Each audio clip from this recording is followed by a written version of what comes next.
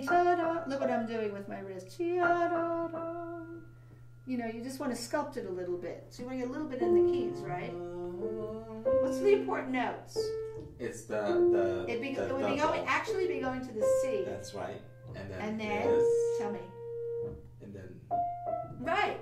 You're right. You skipped over the notes where we don't hear smacking down. You have to elude certain notes to make it beautiful, right? That's a great idea. Elude certain notes. That means go around them. Okay, let's do that and get a little deeper in the keys, because after all, it's the very first statement of the theme, and we don't want it to be so whispered that nobody knows what's going to happen, right? Okay. So let's do it again together. So, we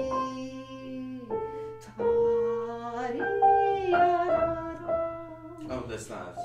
Yeah, this is Paggiatura, right? You know from Bis, is that Paggiatura? Lean and less. Lean and less. Right. So ta-da-dee. Yeah, that's a little bit of a lean. Ta-da-dee. If I had more air, I would give a little bit more air to the ti-da. If I don't sing it, but I just go ti-da, it would be ti-da. I'm just saying without pitch. Ti-da. Ti-da. Rest. Because Mozart is such a singable composer. You know, he's a singing. Be careful. So, float. Ti-da.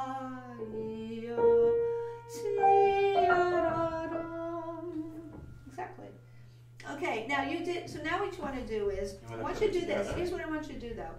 I want you to block the left hand for 3 counts while you play it with the right. In other words, you're just blocking out each measure as you're playing, accompanying yourself. Okay. Try that.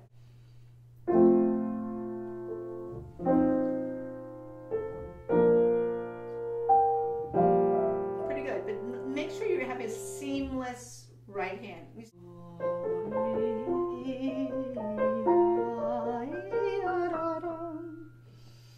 And take a breath. I mean, you have to be a good singer to do it, but you don't want to be breaking up that phrase. You want to just let it float right across. Okay. And same with the left hand is floating. You're not making gasps, right? There's no gasping on that phrase.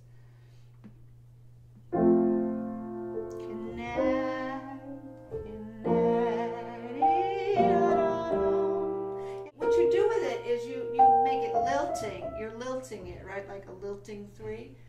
It's just very beautiful lines. 2,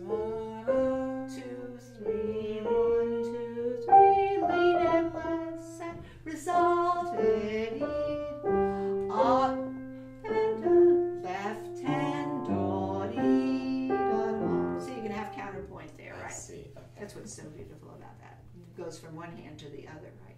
Okay. So let's learn the right hand separately on that second phrase. Okay. There you go.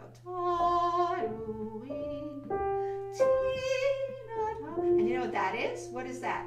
That's an inversion of the beginning. Oh, yeah. That's very interesting, isn't it? Upside down.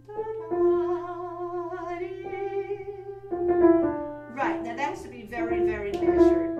Right. Oh, measured? Well, measured. You don't, in other words, 1, 2, 3, 1. Let's say you just did it straight. You would go 1, 2, 3, dum, ba, da, dum. Oh, see? Yes, so then the trill isn't going to change the what? The meter. It's going to be 2 is nice. If you can get the 2 in the 2 pair. 1, 2, 3, 1. Good. That's beautiful because the G is ringing out. Because you want the G to ring out to the soprano. And against that, you have the echo of the beginning in the left hand. That's a beautiful line because what comes out is that raised C, right? That with a dot. Beautiful. I think you want more. Yeah, you were very right because you know, remember this leading tone? You're right to dip it. And then you can get more in the keys after that, I think. Left hand.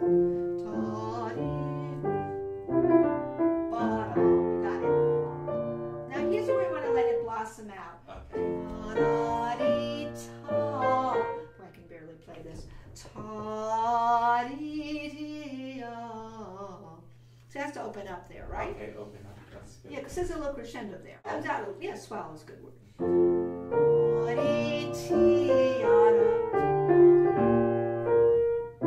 Yeah, so it's ti-dum, pom pom, ti-dum, pom pom. Shape it. Those are ti-dum, Rest. pum, Right, right. You want to know So exactly. there's a break. Absolutely, but I do a slur there. I think the slur makes sense. Ti-dum, I put a slur there. Okay. That's And then the other I broke. And then the And break. Yeah, I think it needs to come out a little bit more. Ta-da-dee-ti-da-dee-dum, pum, pum. I could do it up here because it's lighter.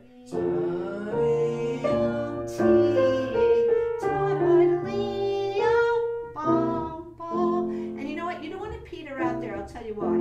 Because look what comes next. What happens with a dynamic level? If you do that too soft, then we don't get that sudden that soft level. Okay. You could do lean less, but do it in a larger, on a higher plane. So, bum, bum. Now, see what I mean? Otherwise, you don't get that gorgeous contrast of that second theme. You sneak in on it. Arrival, leedle, firmly, bum, bum. Really need that. Have you think? Connect. So tenuto, like. Connect it. I mean, when I do.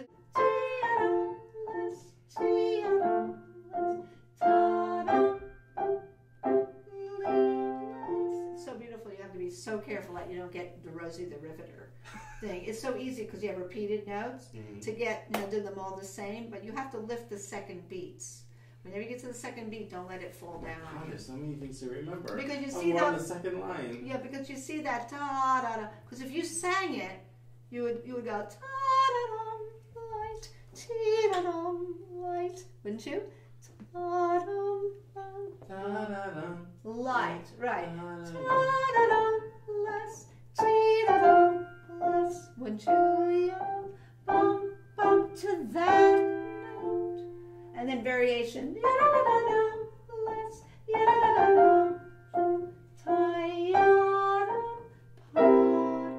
Right, lean less.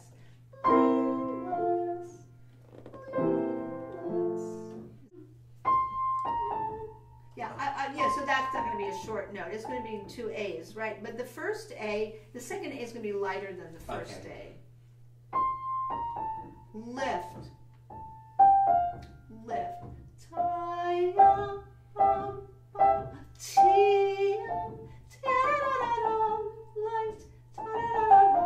Light. Yeah, I would do them the same. I mean, I would do the same duration.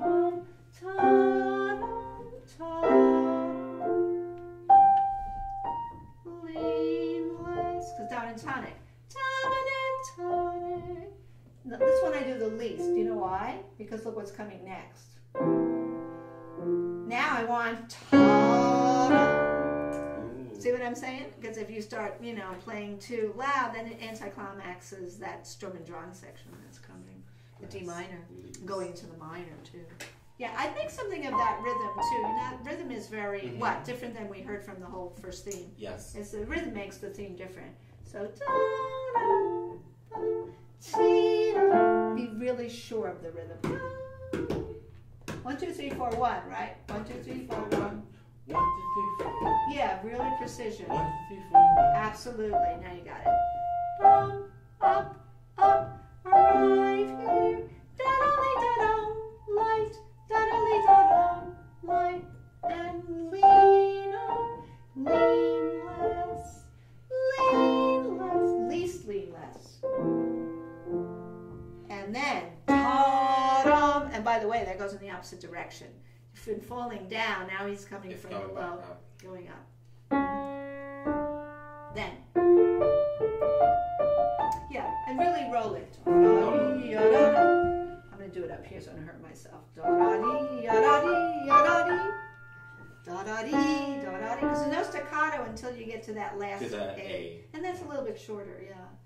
Ta-dee, and the dead weight of your arms. Yeah, don't get faster. Ta-da-dee, ya-da-dee, ya-da-da. Ta-dee, ya-da-da-da-da-da-dee. Yeah, bigger, bigger. Ta-da, and ta-da-dee, ta-da-da-dee-ya-da. And dee-do-lee-do-lee. Oh, wait, it's not as fast as you say. Here's how you count it. 1 and 2, da-da-da-da-da. Yeah, now that is what? What form of the minor is that? It's D minor, right? Now he's using what form of the minor? Of D minor. Can you figure that out? He has a C sharp. Yeah, what is it? The natural form? Is it the harmonic form? Is it the melodic? Remember, it's coming down. Doesn't matter. It is the harmonic. Yes, indeed. So he's coming down in the harmonic from note number 6. That's number 6 of the scale, right? This is 6, 5, 4, 3, 2, 1, 7, 6, 5, 4, 3. You know, it'll be lay, sol, fa, me, re, do, ti. I always like to use solfege. Okay. And that under it is a diminished. Isn't that a diminished chord? Yes. Which leads to tonic eventually. We'll get to the tonic in a minute. Okay. But he does 2 times diminished, right? In the 2 Okay. measures. Diminish. Yeah, now be That's careful that you don't diminished. hold that down because he wants it just, yeah. Oh, I see. And 2. You make it legato. Can you make it legato? You can go right into legato. Now, what you want out of those descending scales is that they have some traction. Okay. Right? If I sang it, what would I go? You know what I'm saying? Yes. The only way I'd do that on the piano, if I had a piano that wasn't killing my hands right now because my wrists are hurting, is I would do dead weight. Like I'd go like I was going across the notes like this, look. Instead of articulating them so much, I would just drag them across, like you do with your scales, right? Okay. And we're going to go slower. Okay. 1 and 2, dee-do, dee-do, dee-do. Dot and 2, dee. 1 and 2, dee. Resolve, good. Then, doodle-lee, doodle-lee, doodle, short, dot. Now sequence. What is he doing now? He's just doing a sequence down a Take it step. down a step. That's right. Which is very poignant. 1 and 2, and 2, good. See, you did well with that because you didn't go down so soft that it would, you know, not have the the intensity you need here. Yeah, I think we need a little more of this. Look at this. Okay, and then yeah, I think. Oh, okay, so rhythms are good for this too, right? That's a good thing to do, like we do. What I do is I do rhythms after I block. It's like double duty for the practicing. I block and then I do rhythms and then I do straight. And I try to not to do it too fast when I'm first learning it. Now that was what? He got us to C minor, did he not? It is C minor. Yeah, right. Here it was D minor. Now it's, listen. So harmonically you want to know, first he did this, and then he went down to C minor. Now he stays in C minor, by the way. And he goes to the 6th chord of C minor, which is A flat. See that in measure 33? That's so beautiful, because whenever you use a substitute chord, which is 6th chord for the 1, it's very beautiful. Whenever you go 1 to 6, listen. It's very pretty. So, but it's mostly more poignant when you go from a dominant to a 6th chord. Then you get the what? So a dominant to a 6th chord, right? Let's say we're in D minor. We go what? Which is the dominant, a D minor. Yes, it's A, C sharp, E, G. I'm playing dominant 7. Now listen to what it does if you go to 6. Listen. That's called deceptive cadence.